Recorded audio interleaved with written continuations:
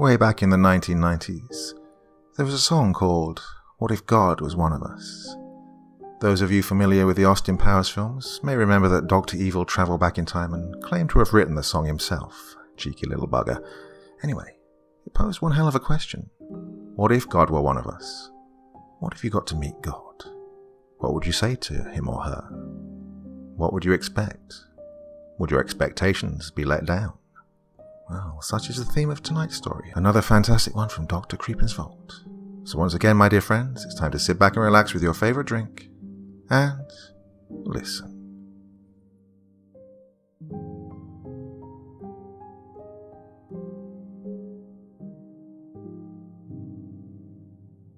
I've been a writer for a while now. I've written a bunch of stories and articles I've published in various small-time magazines and outlets. So, you've probably never heard of my works. Writing was a hobby more than anything. Whatever profit I could make of it was just a bonus for my full-time job. One key theme in my writing was my faith, my religion, my relationship with God. As weird as it may sound, that was one reason my stories attracted people. I think there's too much cynicism in the world right now, and that led people to seek something less harsh and critical, and some found it in my stories. I wish I could say I'm the same pure-hearted person still, but the sad truth is that I'm not. The less you know, the better you sleep is the truest statement of them all. What I'm about to say will come off as extremely ironic. I became an atheist because I've conversed with God. I'm pretty sure people will say that I have had a near-death experience and that this is just a dreamlike state that the world creates to maintain calm in the final moments of life in the absence of oxygen. Well, that does not apply to me. I was never brain dead. Admittedly, I was involved in an accident.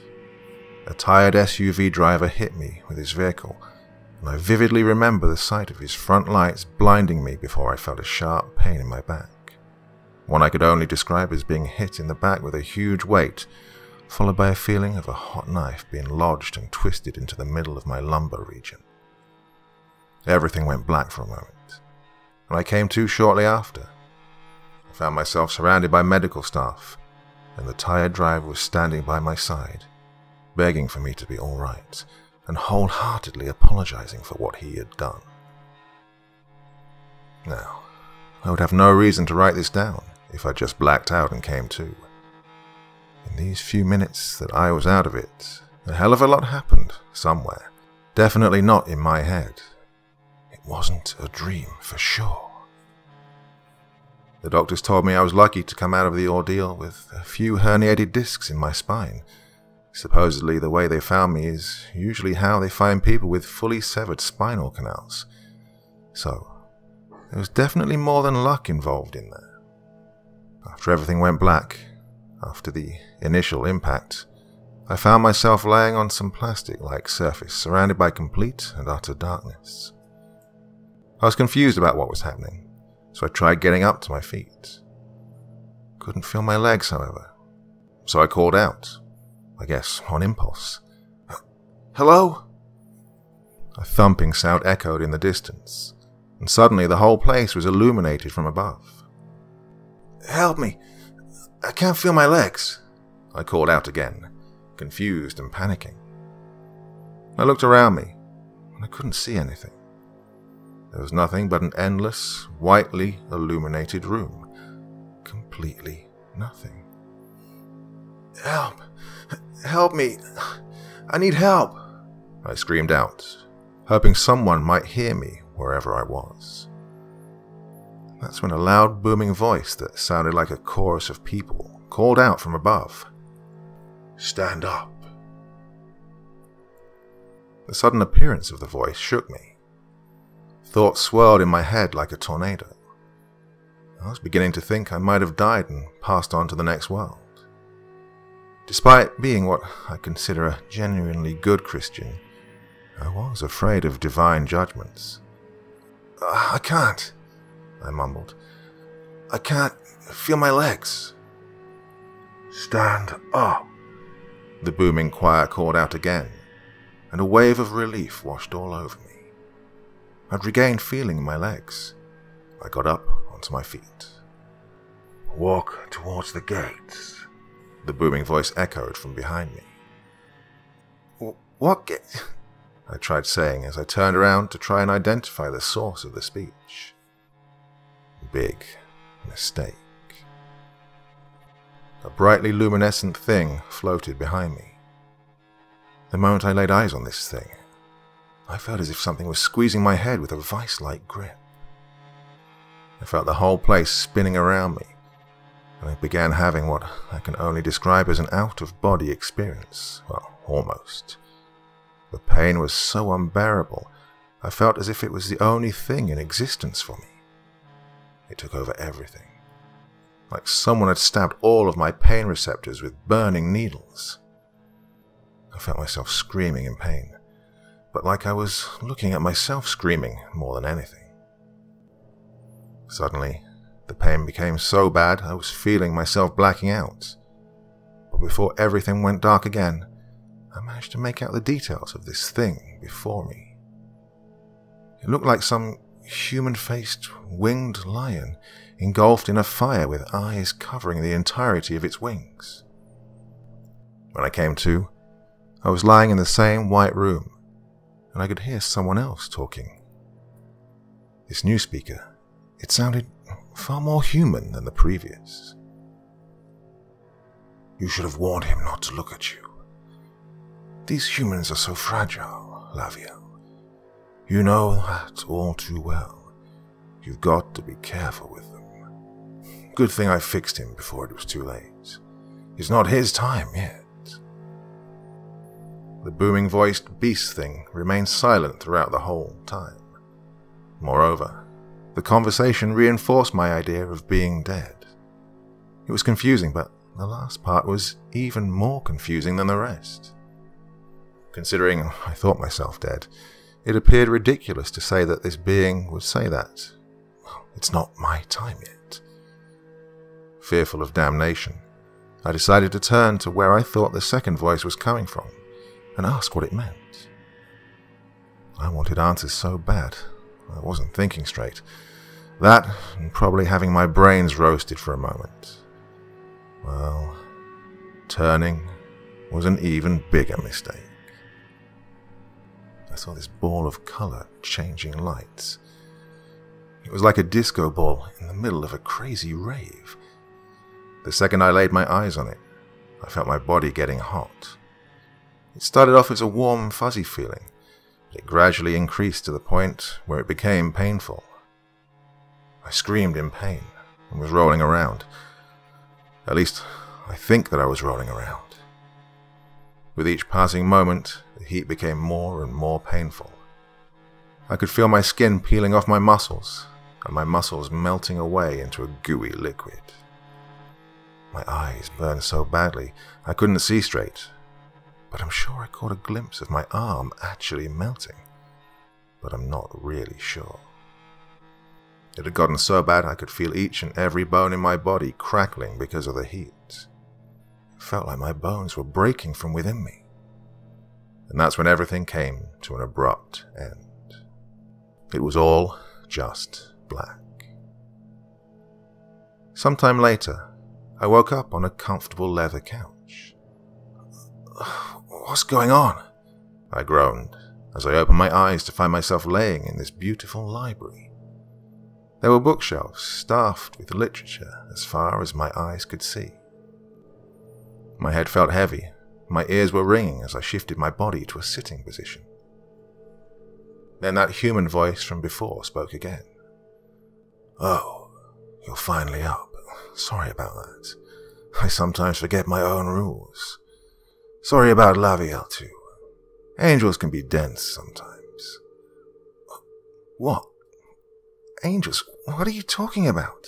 I said, rubbing my eyes.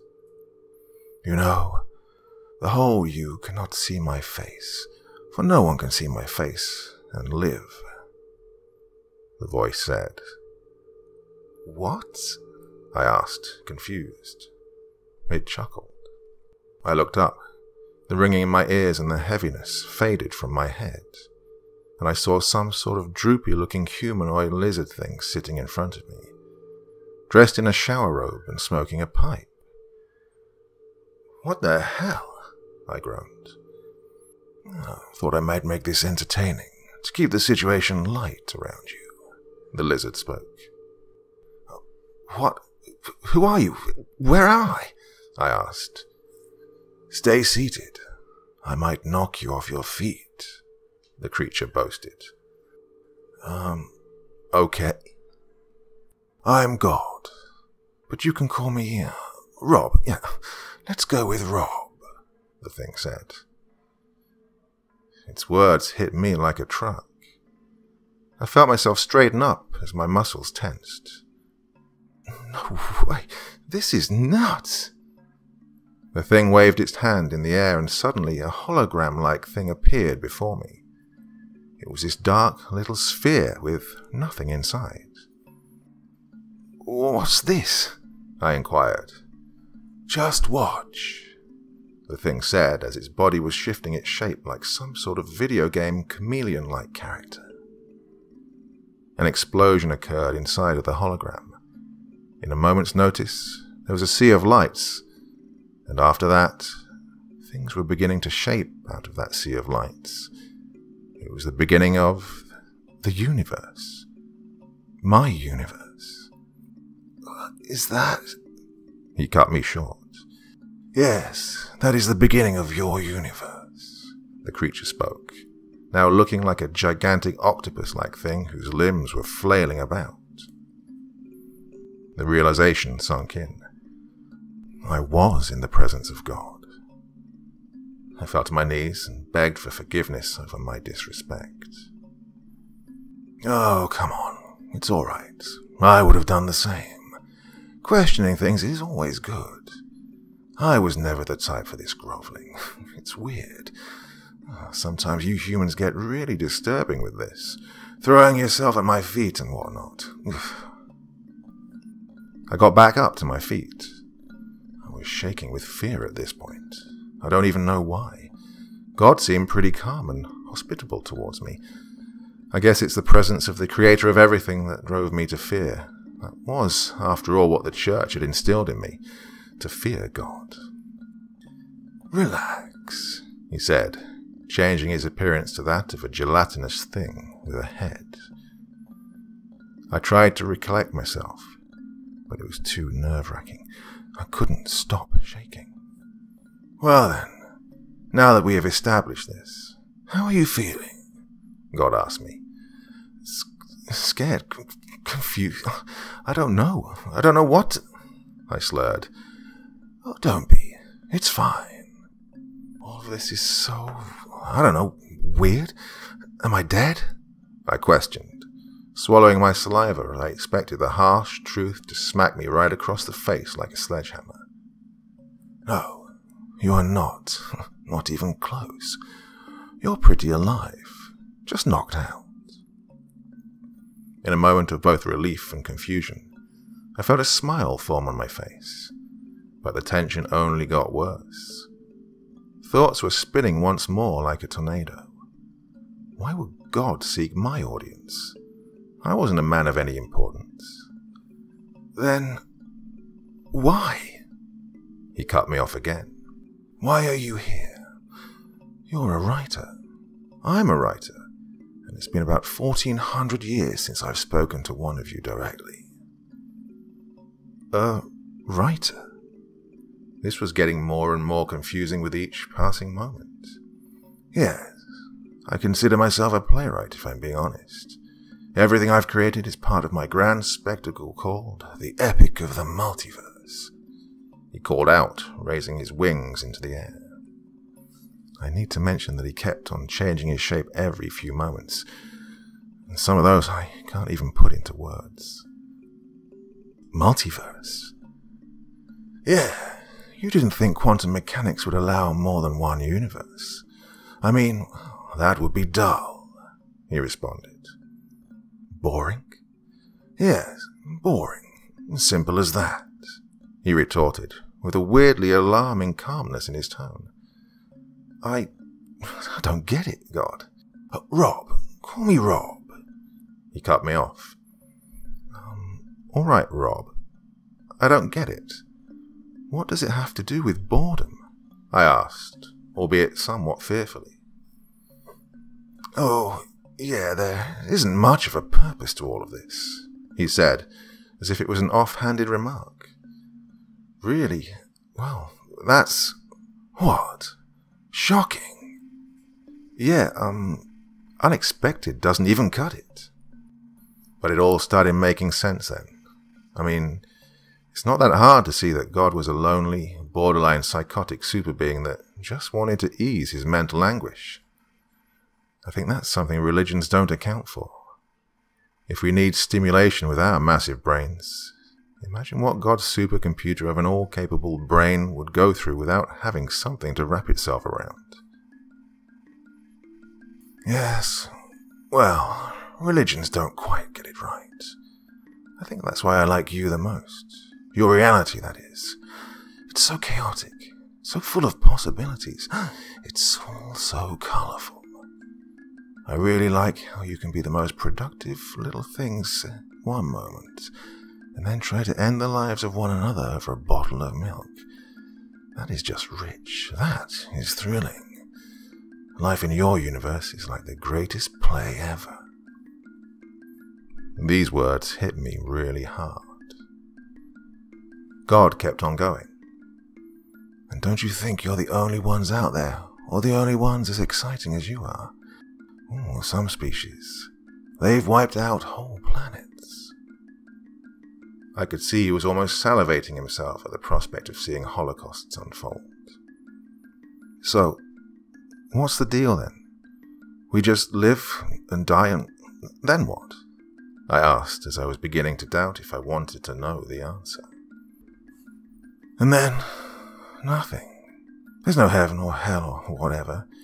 You've one shot at life and that's it, he said. Oh, I hope I'm not disappointing you too much. He didn't disappoint me. No.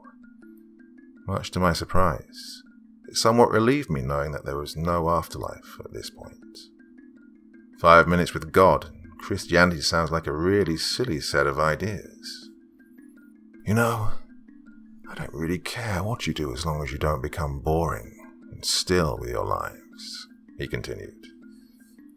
And now that pissed me off. I felt like I was a toy for someone who was part of a religion whose members considered themselves to be pawns of God. The literal feeling of being used my whole life. That set me off. So, what are we, just toys to be used and discarded? I barked. I guess it took him by surprise that I'd raised my voice. He cocked back, now donning a human form. No, not you humans. You are special. You bring me so much joy, he began saying before I cut him off. What, by being what? By being stage actors in a tiny part of a cosmic play. We live for you, we die for you. People die for you endlessly. Do you even know how much blood people have shed in your name? And for what? The sake of your entertainment? I rose from the couch, screaming at him. Do you know how hard it is to be consumed by nothingness, you hairless ape? Do you? You cannot even begin to fathom the pain I had to endure before creation. God yelled back at me, making the whole place around us shake as if there was an earthquake. I felt my heart sink to my heels, but I couldn't back down. So, does this mean you can just let people die? I screamed back, this time more out of fear than anger. God outstretched his neck to me, pushing me back to my seat by covering the distance between us. His head stopped mere inches from mine, and he whispered, "Do not overstep your boundaries." Something about him whispering sounded even more terrifying than his ground-shaking screaming, and so I sank into the couch. He pulled his head back and forced a smile. And besides, I also enjoy all the good that's been done in your universe. I mean, your architecture is great, but there's this one planet called Kungakl, where they make these things that I would consider heavenly, absolutely stunning," he said, calmly.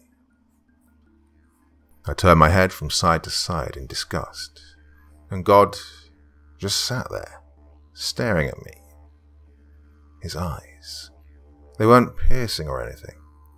If I had to describe his gaze, it appeared to be off, like he was wandering to other places inside his own head. And that's when I realized he had the eyes of a madman. I sat there in silence for a few moments, considering my options. I don't know why, but I just decided to ask him to return me to my life. "I want to go back," I demanded sternly. His gaze focused on me, for the first time in the whole conversation. "So soon?" "Yeah. You've nothing of note to tell me. Not to mention that you probably already planned my horrible death following this," I said as I got back to my feet. "No, I didn't." The next thing he said rattled me to the core. It was probably the worst thing he could tell me. "I do know how each possible life route ends for you. Some of them end really bad, along the lines of being dumped in a ditch to have your corpse torn apart by animals after mind-shattering torture." I thought about flipping him off, but I reconsidered, not wanting to piss every last ounce of him. So instead, I smiled and said, "Yeah, you'd love that." "Now you're getting it. I love it. All the peace and joy, along with the gore and the screams. Good. Good." Is all I could react with, before I found myself laying on the side of the road. Now, that encounter with God made me lose all faith in him. I know he exists, but I don't believe in him. In the past, I thought to live all alone as an intelligent species would be terrifying. Now I know that living in a reality created by a mad puppet master is what should fuel our nightmares.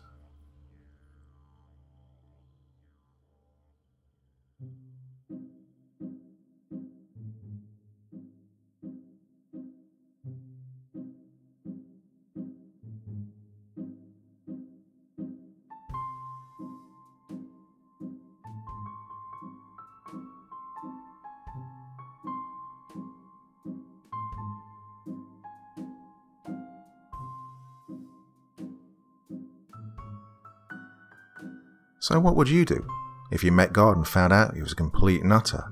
Be a bit of a letdown, wouldn't it? Well, interesting story indeed. What did you think of that one? Thoughts, feelings, comments in the comment section below the video, and I will do my very, very best to read and chat with you as much as I can. Well, that's it for another evening, but of course I will be back again with you very, very soon. You're going to join me, aren't you? Of course you are. Well, until then, sweet dreams and bye-bye.